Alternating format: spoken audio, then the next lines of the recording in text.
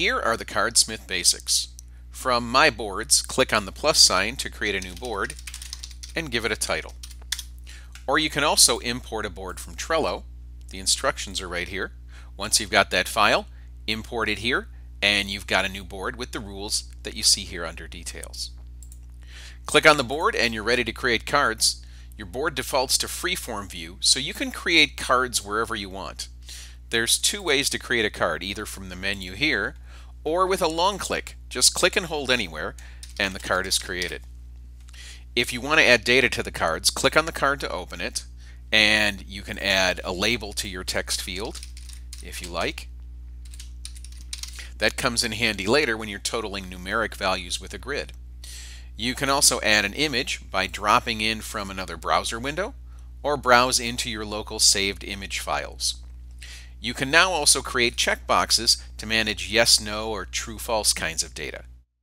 So let's say you've created some cards and you want to copy them. Use the Copy Card menu, and the new one is created directly below the original. Be a little careful here though. If there's another card already below the original, copying will put the newest card right on top of the existing one.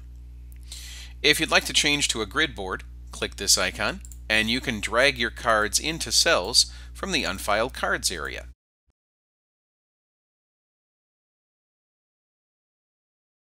You can change the headers on the rows or the columns, and you can also insert, hide, or delete rows or columns.